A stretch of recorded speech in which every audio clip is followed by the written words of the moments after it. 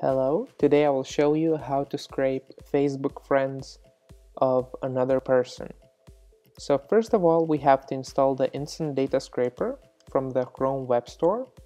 We add the extension and then we pin it to the Chrome toolbar.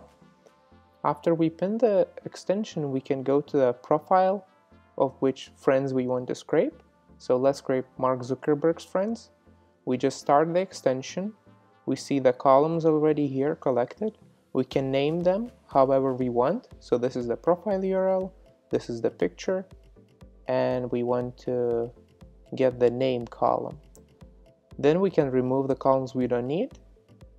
Set it to infinite scroll because new friends appear when you're scrolling. Set the delay for scrolling, which means it will wait 3 seconds when scrolled. And then we can stop the crawling whenever we want. After stopping, we can download the CSV or Excel file, open the file, and see the data there. So we have all of the columns, and we can successfully use the data that we have scraped with Instant Data Scraper.